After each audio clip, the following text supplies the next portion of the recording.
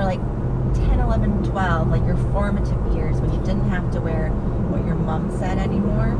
I still had to wear what my mom said. Until what age? Probably 18. But when I was little, I had to wear orthopedic shoes because I was a hideous mess when I was a child. I was born with 2 pointed ears, a dislocated hip. I think I had something else wrong with me too. 2 pointed ears? 2, I only have 1 now. What happened to the other one? Like super pointy, well, like I'll show you when we park. Okay, I think I have small ears. I do too. What? Oh wait, yours are smaller. They're really small. I think they're about the same. I know. This. Yeah, they're small. How we measure.